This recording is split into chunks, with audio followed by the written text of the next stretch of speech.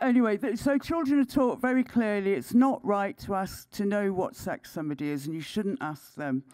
The book hidden in the middle there is Jamie. It's trans, a Cinderella story. Jamie's a lesbian. Jamie fancies the princess, but Jamie turns into a straight boy.